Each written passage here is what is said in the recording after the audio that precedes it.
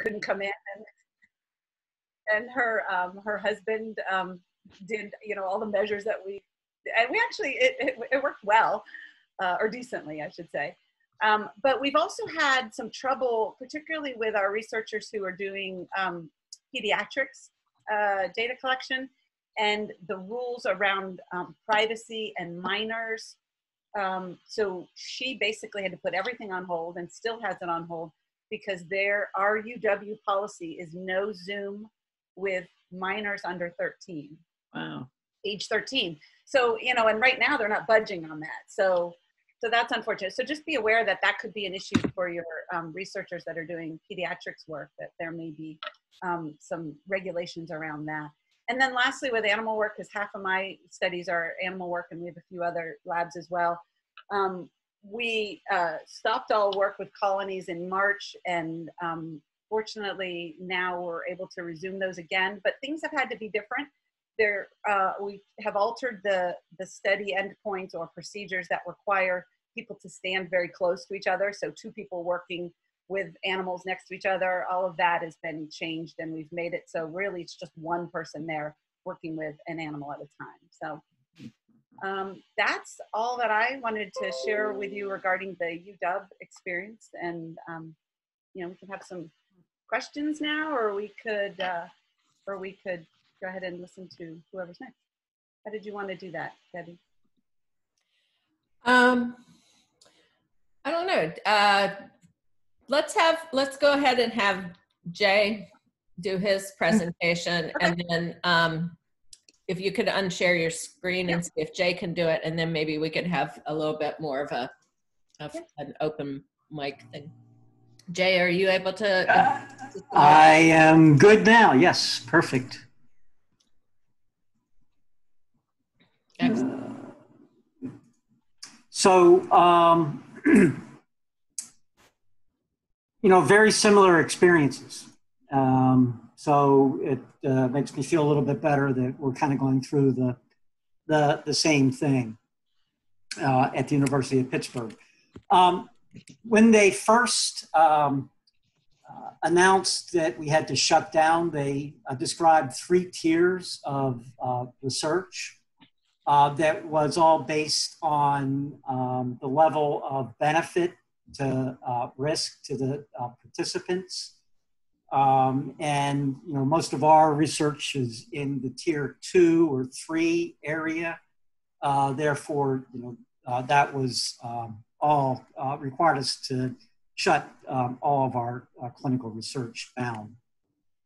So that happened at the end of March. We have a physical therapy, clinical and translational research center clinic that is actually funded by the CTSI here at Pitt. So that had to be closed down within 24 hours. We had to suspend all subject recruitment and in-person research interventions and follow-ups, and all of our personnel transitioned to working from home. We did not have any problems with having to furlough any individuals, and fortunately, the funding agencies, you know, allowed us to continue to support those personnel while they were working from home. And we worked hard to make sure that our research personnel were productive while working from home. And a lot of the work I do ties into our outpatient sports medicine clinic. So those clinical visits, which were used for research follow-ups and the surgeries that we're randomizing subjects to, were ramped down and converted to telemedicine. The clinical side actually started to open up here in Pittsburgh in late April. So the clinical visits and non-essential surgery gradually resumed. I think one thing we learned as a medical center is they don't really want to call anything non-essential anymore. You know, just with the connotation there and you know, how it was affected through this process. We did not have to submit any IRB modifications, but what the IRB wanted was us to submit exceptions, or essentially a note to the IRB. And we did that to permit remote research interventions and follow-up, to allow our research personnel to contact subjects by phone to get data, and to permit out-of-window clinical and research visits without them having to be recorded as a protocol deviation. Our resumption of clinical research activities was, the procedures for that was announced at the beginning of June, which coincided with us moving to the green phase. The underlying assumptions is that safety is paramount for all involved. Planning has to be grounded in science and guidance from the CDC, as well as from our quality center at the UPMC. Clinical research is essential. That was an underlying tenet. So there was a desire to get that restarted, that it had to go in a phased approach, much like Beth talked about. Even though we are resuming in-person research activities, an underlying tenet is that work that can be performed remotely should continue to be done remotely. And we also had to be prepared for setbacks and to quickly ramp down our research if that became necessary. So much like Beth talked about, we had to create a research restart plan. It was a lengthy document, and the template was provided by the university. That had to be reviewed and approved at the department level and then the school level. And we also had to have our space inspected. They didn't make so much of an issue with management of airflow. The things that we had to deal with were rearranging equipment and furniture to ensure social distancing, making sure we had PPE and disinfecting supplies on hand. And they were really very big on posting of signage that reminded people to socially distance, use of face mask, hand cleaning, and disinfecting equipment after it was used or touched. So the components of our plan, we pre-screen participants within 24 hours of the scheduled visit, and again at arrival. And this is basically what I think everybody would be familiar with, reviewing the presence or absence of COVID-related symptoms, whether they've had any exposures, or they traveled to high-risk areas. For our PT research clinic, we are also screening for temperature, but when our research subjects come into the clinic, that is not part of the clinical protocol there. We had to, and we're not doing any COVID testing at all for our subjects or patients, as you know, in that aspect either. We had to reorganize equipment and space, and we really worked hard at changing our scheduling so that essentially when a patient arrives, they sit in the car, they call us, we go through the screening questions. If they pass, we meet them at the front door, take the temperature. If they pass that, then they're escorted up to the clinic and treatment begins immediately. We don't have them sitting in a waiting room. And then we are certainly limiting the number of subjects at any one time, which really isn't that big of a problem right now because our research clinic is about almost 5,000 square feet. So we can space people out pretty well. The PPE, we're following the CDC and the Wolf Center, which is our quality center guidelines. And this has been a little bit change over time. At the minimum, a surgical mask is worn by all research staff and subjects at all times. Eye protection, either in the form of goggles or a face shield, is used if there's if you're going to be within 6 feet of the individual or there's direct contact with the subject. Interesting we're required to use N95 face mask if there's going to be any aerosolizing procedures. And it is important to note that moderate aerobic exercise, such as walking on a treadmill or riding an ergometer, was deemed to be an aerosolizing procedure. And to do this, we would require N95 face masks.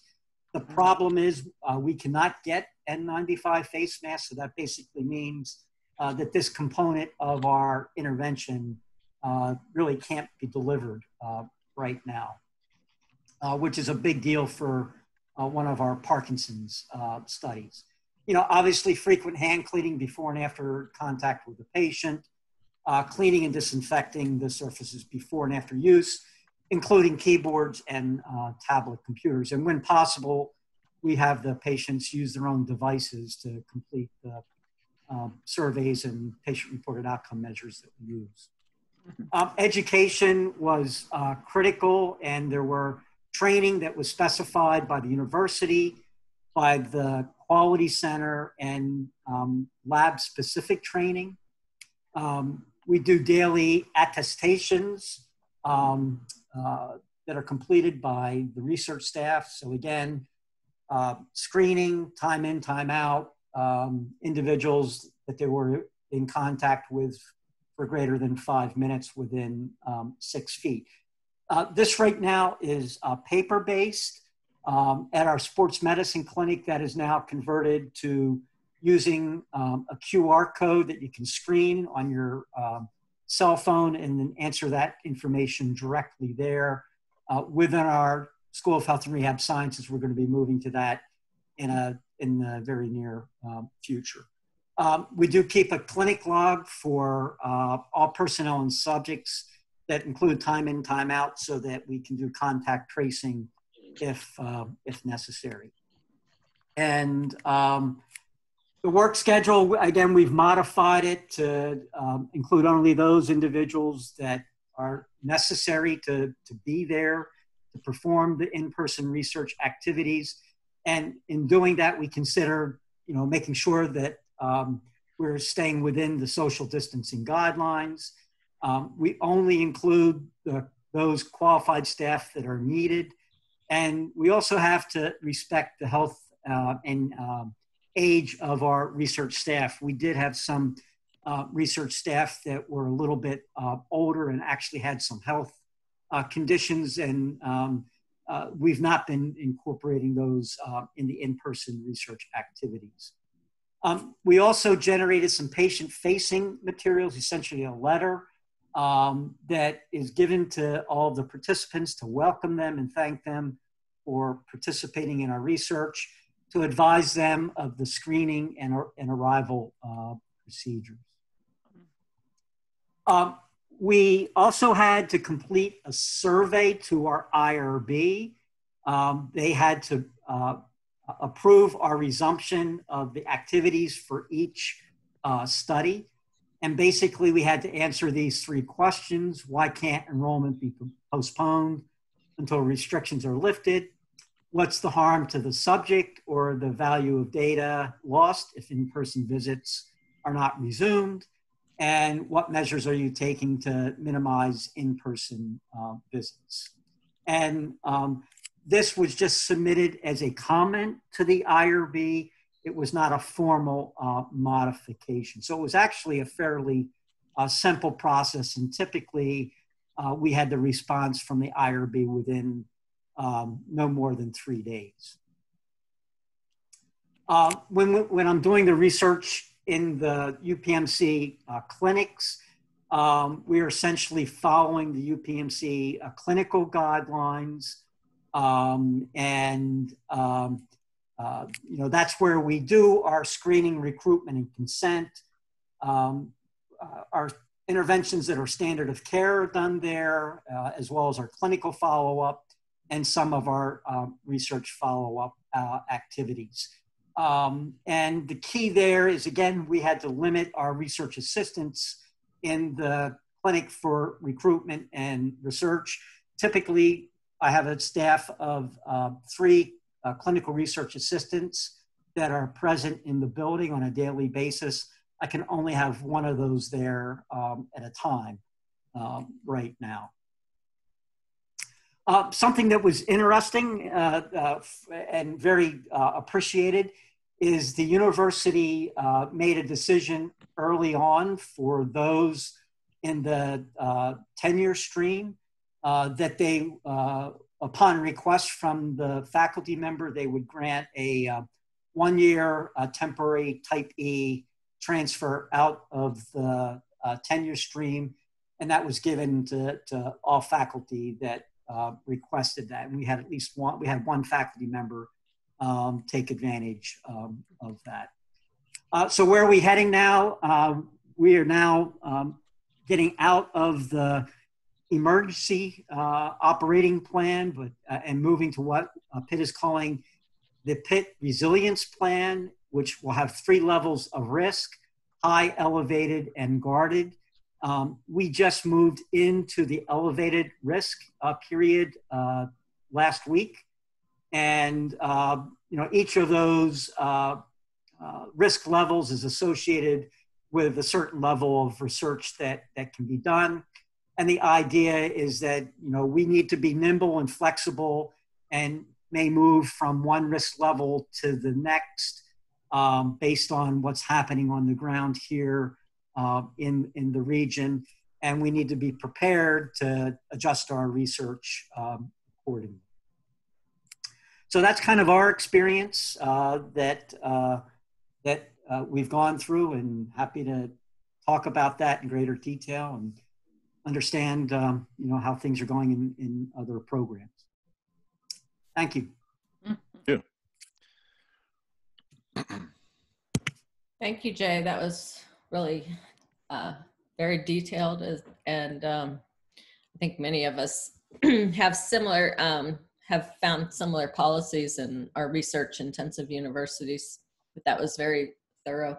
I saw a question from Carrie Dunning about, Carrie Dunning is asking about N95 masks deemed necessary for patients and treating therapists while patient is on treadmill, or only for the patient?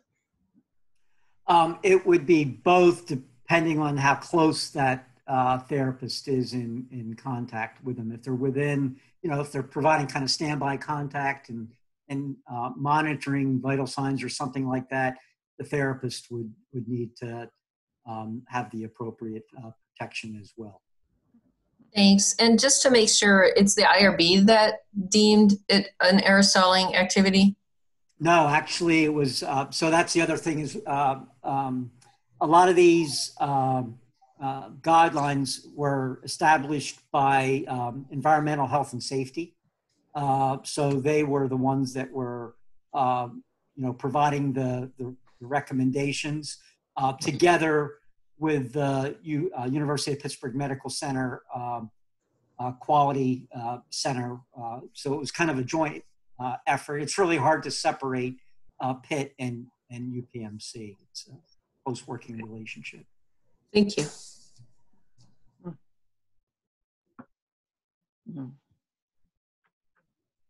So this is Sandy at KU Med Center. So, you know, we are doing an exercise trial with one of Carrie's faculty, our HIT stroke trial, and we've been able to continue with exercise. So we actually don't need to mask them. They'll let us do it without wearing a mask, but we have to actually wait like until the droplets settle, if there could be any out there.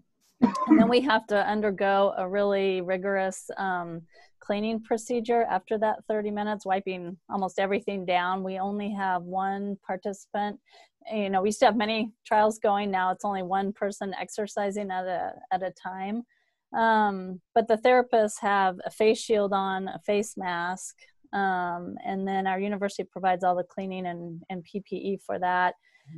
We just decided at a good practice to go ahead and make our participants wear a very flexible, disposable face shield that we keep all their stuff in a little brown paper bag that we just keep their face mask and everything in as well. So far, everybody's felt very comfortable. The participants were really excited to come back, and so far, KU hasn't had any within like participant transmission across all studies, so that's been good too.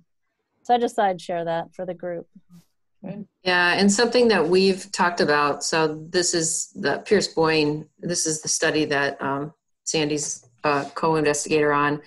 It's a multi-site study. And so we really looked at a lot of different masks, and we actually tried N95 masks and felt like we couldn't even exercise in them. They're very effective. And so I didn't know if you had any thoughts on that, how someone with a stroke or someone with Parkinson's or anyone would be able to exercise moderately or vigorously with an N95 mask on their face safely. I don't think that's recommended with the literature we looked at. Yeah, and we haven't been able to get them, so we have no experience with it. It essentially causes to suspend that activity. It's actually why we went ahead and went along with the COVID nasal swab testing, even though, that added a whole nother layer, because we just wanted to do the VO2 max tests, and we wanted to be able to do other maximal tests and not have to have them wearing masks. Yeah. So another question has come up, and it's kind of good to also talk about other settings. So Terry Ellis is asking whether or not anybody sent research staff members to patients' homes to collect data using appropriate screening and PPE. We've not done that.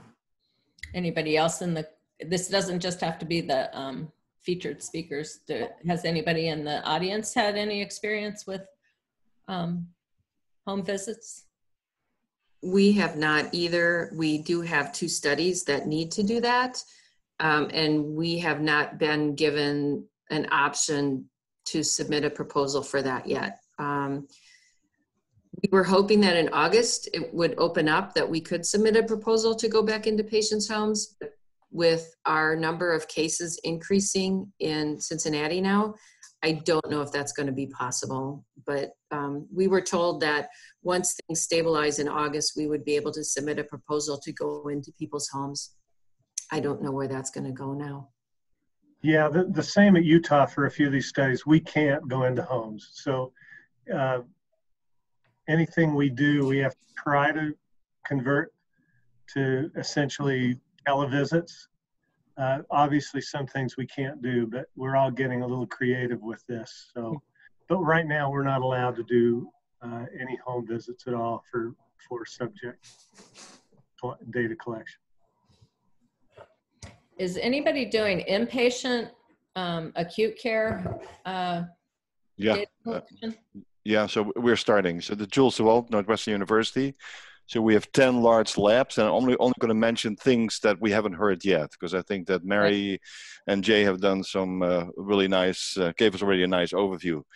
So I'll answer that question in a moment, but a few other things that also came to mind. We have generated an e-log system, so that if you want to get into a lab, you need a fob, and we have only so many people that can be in a lab depending on square footage. So we calculated the square footage per lab, make sure that you don't have 36 square foot, but 90 square foot per individual. Also take into account you have robots and devices that we use in a lot of our engineering-oriented work, so to really make that a much safer situation. So many labs, you may only have 3, 4, 5 people at a time, okay, depending on the size of the lab. For another thing that we've done in a big city like Chicago is to prevent participants to take public transportation, which is obviously dicey right now. We actually have come up with a Lyft contract. So we have a contract with Lyft, not Uber, but Lyft gave us a much better deal. So that basically folks are picked up at their home and brought to the front door. And then we do things very similar to what Jay already mentioned. We pick them up right there. bring them into our labs, etc., so that in essence they have a lot less exposure by having a lift ride as opposed to having to take public transportation.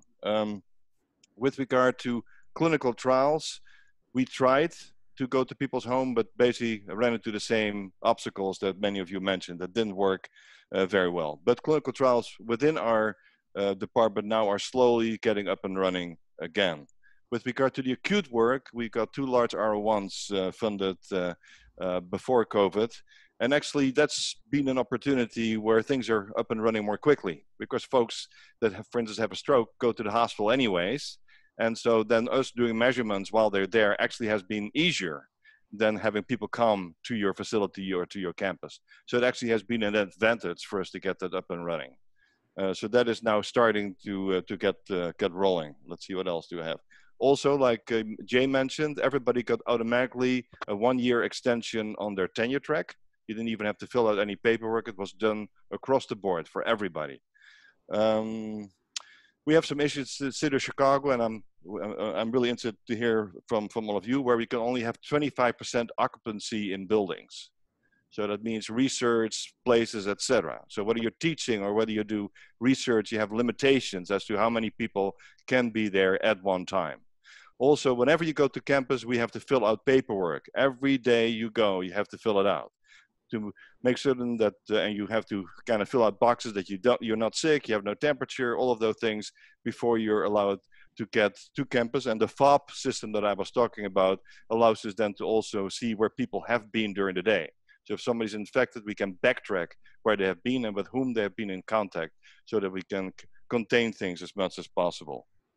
With regard to masks, we have done across the board surgical masks. In our research, that has shown to be the next best thing with regard to your comments, Jay, and that has worked reasonably well, even with some of our early work in the lab with regard to gate work, like full gate labs, etc. So that's, I wanted to quickly mention some things that weren't mentioned yet to add that to what we have heard already. Thank you. Anybody else had trouble with the minors and telemedicine and collecting data in pediatrics? Any other centers dealing with that? In our area, we've sent out iPads, and the parent will actually videotape the child doing whatever they were supposed to be doing and would have been coming into the clinic to do, and they like it because they don't have to transport them downtown. And since our students are going to be coding them anyway based on what they do during that activity, it works out okay. Good. So no regulations about minors. Well, they're not on Zoom though. They're being filmed. They're not. It's just it's just transferring that. Okay. Yeah.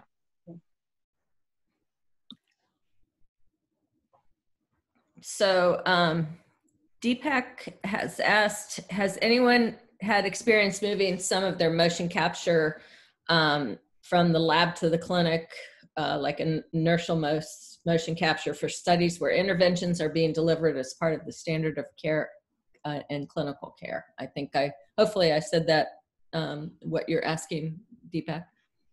Okay.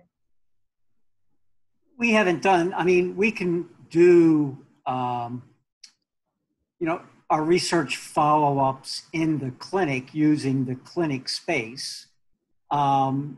We have to be sensitive to what's going on in the clinic and respect social distancing, and we kind of need to schedule that to make sure that they're not exceeding the capabilities of the clinic.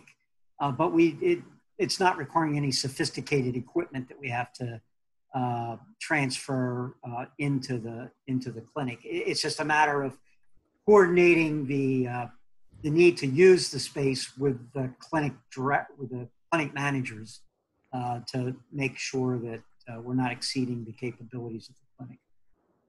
Thanks. I was actually wondering, outside of the logistical challenges, how those proposals have been received by your leadership at different institutions. Like, have the leadership been willing to let that happen? Like, that we included that actually in our research startup plan, and there were no problems.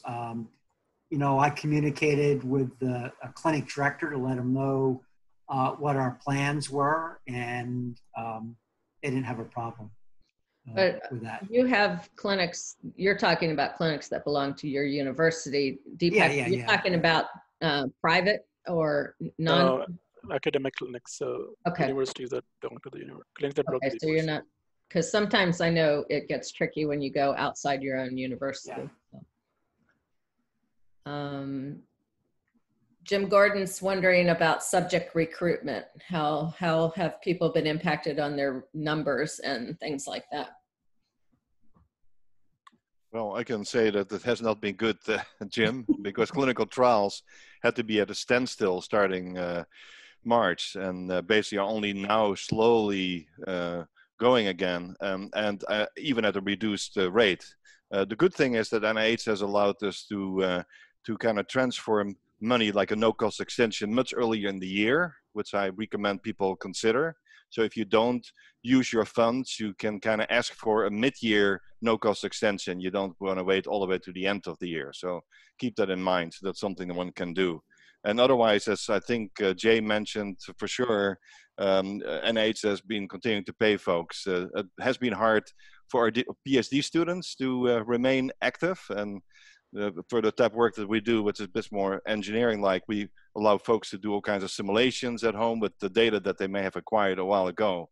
But at a certain point, you run out of doing that as well. So the good thing is we're now slowly getting started, but we're not anywhere near the levels we were at prior to COVID. So, yeah. And Jim, this is Rich Souza over at UCSF. I wrote it in the chat, but I was just going to say that we've actually been very surprised at how open people are returning to the laboratory. We have a lot of the same restrictions that have been spoken about previously, but our loss to follow-up is pretty similar to what we were seeing pre-COVID, which is not a great number to begin with, but no additional ones. The big problem we're having is, being kind of ortho sports, we've got an ACL trial right now. There's no ACL injuries. Until individuals get back to playing sports, we're pretty much out of luck. Maybe we shouldn't do any sports anymore, Jay. Exactly. Put me out of business. Has anyone looked at like if you're doing arterial spin labeling or any things in the MRI with wearing masks? So some of our partners have done some studies, and wearing a mask, it increases the CO2 by about 10 millimeters of mercury. And so in some of our measures where we do brain blood flow with transcranial Doppler, we don't have them have a mask on for those reasons. And so the MRI unit followed suit just to make sure on follow-ups that we weren't creating increases in blood flow. And I wondered if anybody has looked at that in the scanner or even looked to see if blood flow changes with wearing a mask. Sounds like a good study. I know. I wonder if I could get a COVID supplement. I wonder if I could get a COVID supplement for that. Yeah, so actually, Sandy, I have a colleague in my department with an undergrad in physics and a PhD in neuroimaging, who is studying blood gases and all of that. And her name is Molly Bright. And what I'll do is make certain that the two of you get to talk, because that's her research. It goes into great depth in changing blood vascularization based on blood gases, and she would be the person to be able to answer your question. Yeah. Wendy Huddleston has a comment saying in their fMRI, they're not able to have their participants wear masks. Yeah. They do. They in our scanner, I think they allow for about 45 minutes. So that really creates a challenge with imaging, and we're really backed up. And they've started opening Saturdays because they clean. It takes them 45 minutes to clean everything in between participants. So that's been a real struggle. Everybody tries to sign up early for the scanner. Thanks, Wendy. Yeah, I might just want to raise something here. I'm Jim Gordon from USC. Here at USC, there's been a lot of discussion about what people call sometimes a pivot, the concept of pivoting your research to be ready for the conditions that we're going to face over the next year or maybe more. And that is to say, to start to reduce the relative weight of, you know, patients coming in and moving to more, you know, telehealth approaches and things of that sort. It's tough for us because we're very sort of movement oriented and clinically oriented, but still I'm interested in whether people are having these discussions or whether this is part of the lingo elsewhere.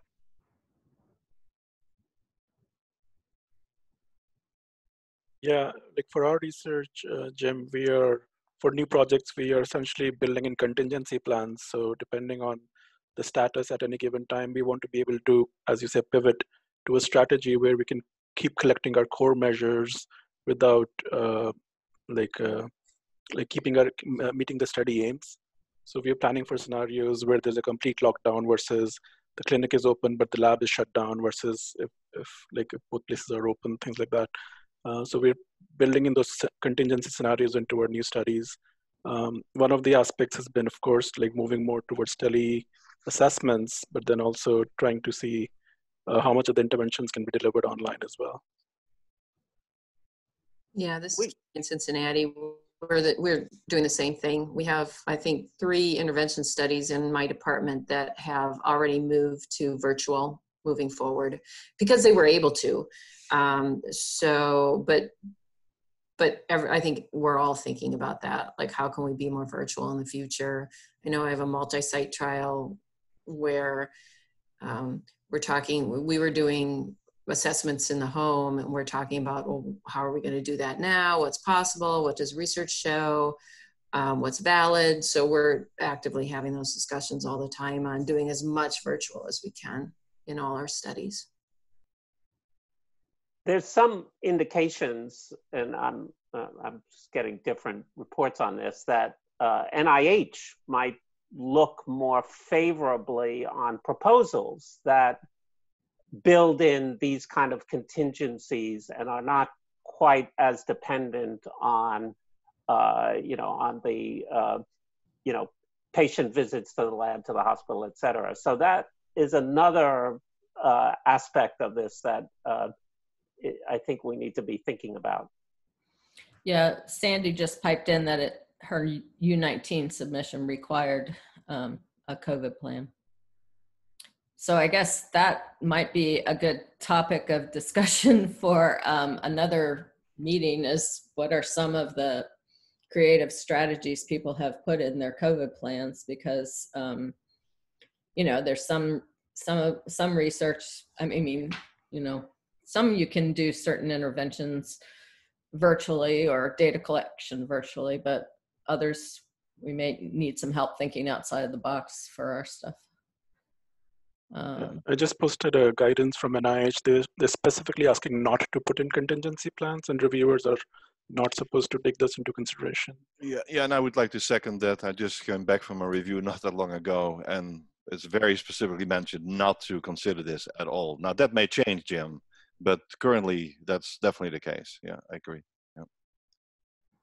So one question had to do with how are you handling your PhD dissertations? I know I was on a committee that, the student had collected a couple of aims that were in pretty good shape that were salvageable, but, we had to kind of let some of it go. But certainly he didn't have complete data on some. And I think we just decided, well, maybe we'd allow him to look at psychometric properties that maybe he didn't become a big focus of, hadn't originally been a big focus, but because he had some reliability data, we let him look at some, shift a name to talk more about that.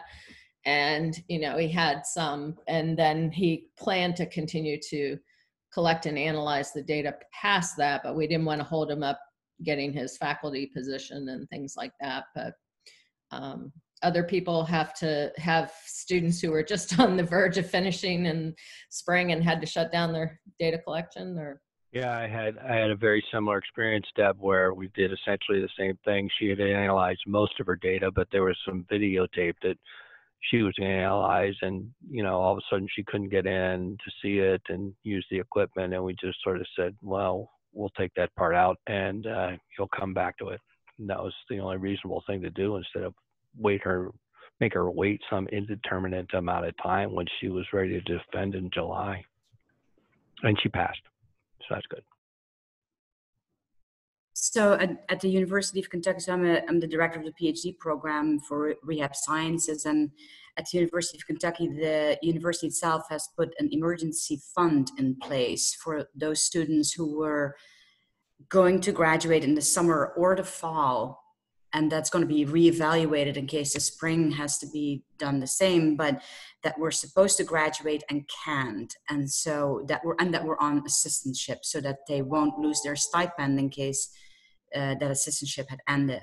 And so in our program, we did not have any students who were in that position, but there were other students in other programs who were, and so at least they are not without money and without a degree.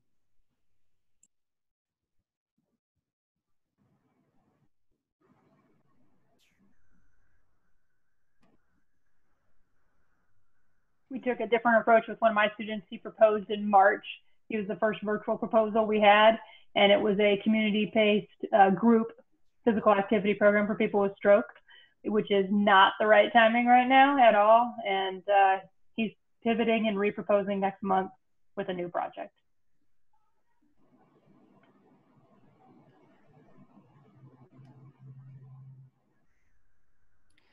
So we have a few more minutes. What are the kinds of topics or other things? How can RIPPT serve you through this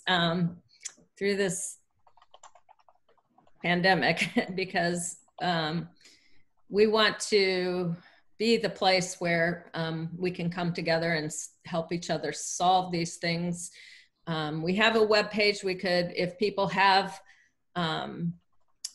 any kind of manuals, or if you want to help us serve as some sort of clearinghouse. I mean, we don't want to share things that you feel will be inappropriate, but how can our leadership and consortium serve you with this? Topical meetings, like today was just pretty broad, but you can either put stuff on the chat now, or you can email me personally. You all should have my email address from sending out the invitation, because this is the place for us to help each other. Debbie, I think it would be nice if folks who haven't put together their long, I think I heard from everybody that when they have done a COVID plan for their lab, it's really long, that a lot of that duplication of work could be avoided if people would share some of those templates. So I'm happy to share the one that we're using in our program. If anybody's sitting down to write that, it's all a lot of the same stuff. Now, obviously your university will have different requirements, but a lot of it's the same. So if that would be helpful, we could have a place on the website maybe where those links are, or or whatever. Just a thought. Yeah, I think it's an excellent idea. Makes a lot of sense. John, do you think Basecamp's appropriate for that, or to be a little more private, or do you think the website's better? I was wondering about the same thing, because your university legal counsel might not be as excited as you are yeah. sharing your COVID reopening plans. Yeah. You're right. But at least Basecamp is, it's a membership-based thing, yeah. So that you can kind of control who gets in there.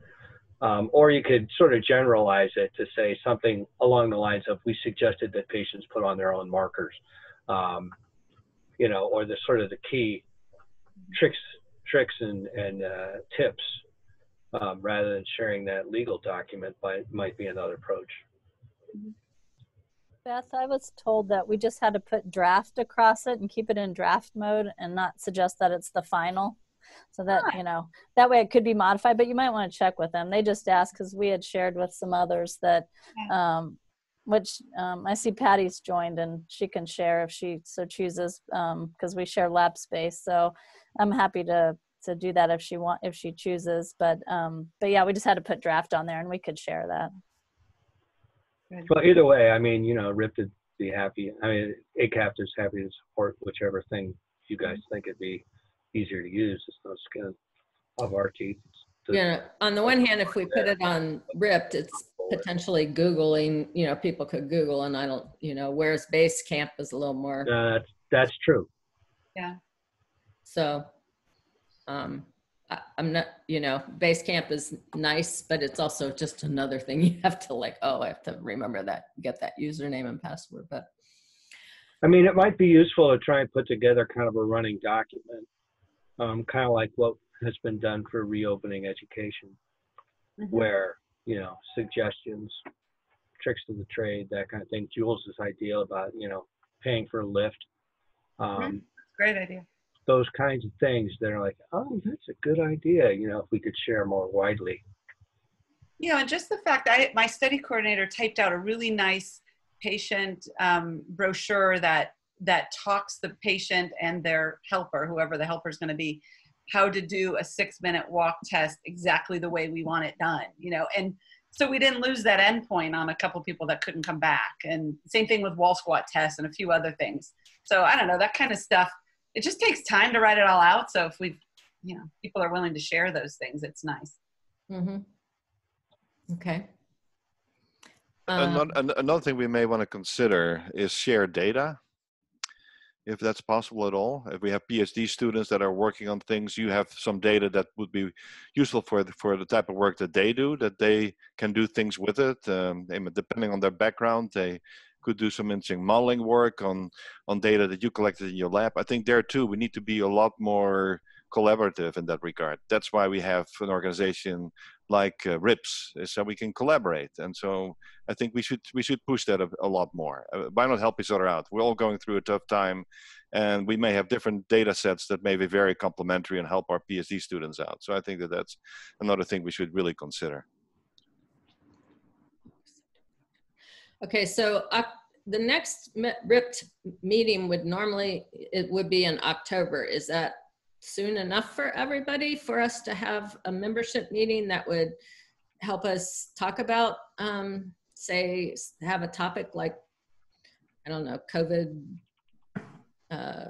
strategies for, but to me, that seems like we're going to be in the middle of things. But on the other hand, we all have extremely busy lives already. But